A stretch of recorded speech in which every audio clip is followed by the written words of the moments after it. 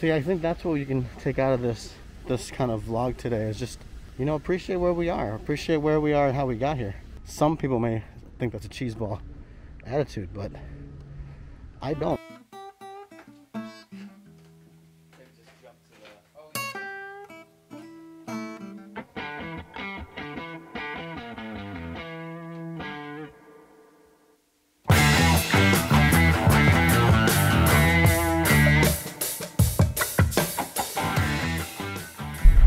Alright, so we are back to where we were a few days ago, which is the Air Museum. I hope they're awake. I hope they're open. I think they're open till 4. This is where I went last time. Just a couple, again, I think it was 2 days ago. And I was on my way out to Tampa and they were closed. So hopefully they're open now. Turn right at Piedmont Airplane. And again, like last time, I have no idea if this is the Piedmont Airplane. I'll be parking and going in, and I'm excited. I'm kind of excited because there's some cool looking things out here just on the exterior part of everything. So just follow the path. Okay. And there's a fighter jet over there. Okay. It's right behind the fighter jet. Okay. There's a little blue awning over it. That's the coolest direction I've ever heard. Right past the fighter jet. I like that. Okay. Thanks, man. Yeah, not that there's more than one on it. Right. I mean, you're not even walked into this thing, and there's already so much to see. I'm really excited to see what's inside. So he said go past the fighter jet. I'm gonna have to go to my thesaurus. I keep saying cool and awesome for everything I see. Encourage STEM, support the Aerospace Center. That's absolutely encourage STEM. Oh, look at this, there's a rooster. Look at this guy.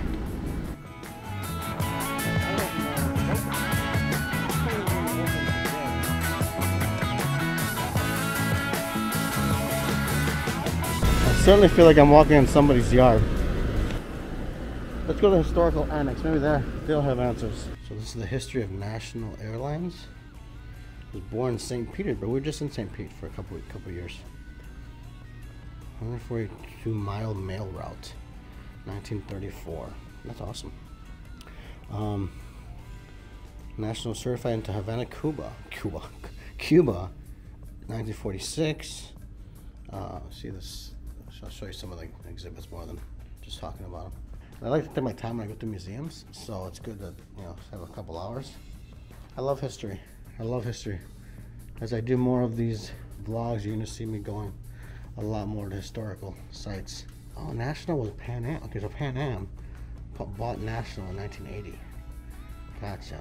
And they were the ones that got hijacked, I believe. Florida Aviation Hall of Fame 2016. Mary Frances Frankie Housley. January 14th, 1951. Flight 83 skidded through a fence into a ditch. She saved 10 passengers and tried to rescue a baby. Oh, she died in that. Oh, with a 4-month-old infant in her arms. That's sad. But that's history, right? History is not always, you know, there's heroics. And she was heroic, and that's history just as much as, you know, people pass it on in heroic ways, and that's kind of what I see here. They said I can go in for free because they're renovating everything, but I paid anyway. I told the lady or the woman, I try to support these projects of these kinds of organizations because a lot of them are either struggling or not quite as financially strong as they could be. Lockheed Model 14 Super Electra. Lockheed has a plant in Orlando, actually a strong presence on a couple of buildings. And so this is kind of just talking about his legacy, and obviously it's a big one when it comes to air travel. Here's his office desk. Interesting. This is cool. So this is only the first room, and I think it's a good choice to go with Howard Hughes. And of course he was a Hollywood magnate as well. You see what, 11 of his movie posters, and most of them have planes in them. How long has this been around? The museum part.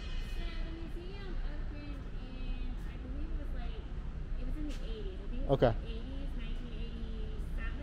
Okay, mid-80s. Here's the airboat line of St. Pete and Tampa. That's cool. It really was one of the great innovations in the history of the world, you know. God, this is so cool. Look at this. The XF-11.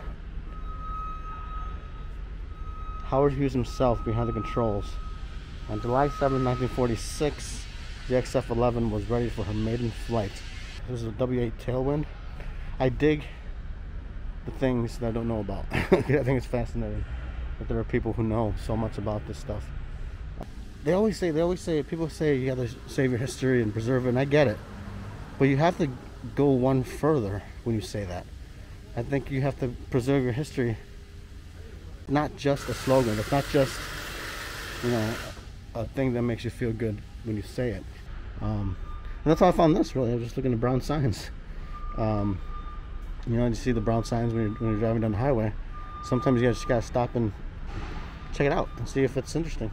And you look at commercial aviation for Boeing, see some posters of the commercials for travel. Here's a Disney one, of course. Eastern was the official airline of Walt Disney World. Didn't say anything anywhere like when these ads are from, but unless I'm missing it. Florida Naval and Florida State University alumnus Norm Thagard, first American to ride to space on board a Russian vehicle, March 14th, 1995. Now we're getting into some cool stuff we're about to go into. I'm kind of giving you like a slow build into what we're going to get to here shortly. But you know, here are the rockets. I can't wait. I really can't wait to go out to the Space Coast and really bring you along with me to a launch, because that's so much fun. Okay, here's a lightning bug. This looks cool. The reason you want to maintain your history is because you need the evolution of everything you do to be kept intact, or at least in books, because that makes you appreciate where we are. I've taken a lot of flights over the years and never really taken for granted that, like, I'm up in the air. Some science made this happen, and I love that. And I love that whole belief and reality that everything that I do, everything that like we experience, even as I get in my car, all comes from a previous step, you know. How long have you been here? What's that? How long have you been here at this How long place? have I been here? Yeah. I've been about 11 years full Right on. time. Very cool. That little airplane that I was putting the primer on, Yeah. that's Howard Hughes wind tunnel model for his racing. Yeah, I saw that. I saw something similar inside. But Yeah. That's the original one right there. That's so cool. And it's mostly wood, so you know it shrunk and Mhm. just stretched and everything else over the years. The paint all cracked, so we're gonna recondition it when they get when they get it finished and put it back in. You can smell the fumes. You guys get high every day? No, well, it's not quite that strong. Yeah. I painted it outside. So I got a question for you. I mean, obviously something like this, you have flight enthusiasts, but you also have historians. What side are you? Are you on both? On both. You're both? Well, I'm not much of a historian. I've Yeah. got a couple of, well, I guess you'd call them antique or classic airplanes. Right now I have a 1946 Piper Cub. Okay, very cool. And I've had several different airplanes from the 40s vintage, but nothing like this. This is a walkover airplane from the 30s. Has it been like a lifelong thing for you? Mostly, yeah. I find that like most Mostly, I most started out people as a who do kid this, yeah, looking yeah, at the looks of airplanes and stuff. yeah. No, I love it. I love it. People nowadays, they don't appreciate the steps it took to be where we are now. That's true. You know what I mean? That's Yeah, and that includes cars. That includes. I mean, you can go back to baseball stadiums, right? I mean, I love that there are steps to get to where we are today, and you got to keep that alive. Well, I tip my hat to you, sir. People who keep these things going, they're just really, to me, they're heroic, because you can forget about things easily if they're not kept up. I think a lot of people do forget about.